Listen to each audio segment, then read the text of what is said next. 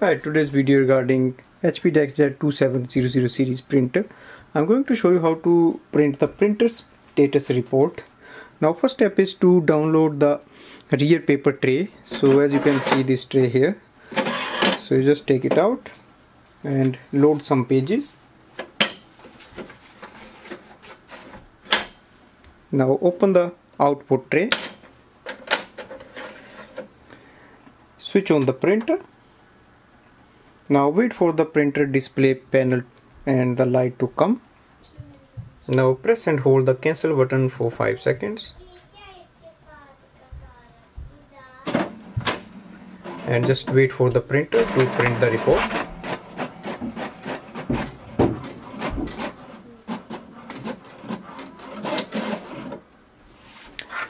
So here you can see the printer status report is here, and it gives all the details regarding your printer, and this is the easiest way we can print the printer status report of this printer. Thanks for watching.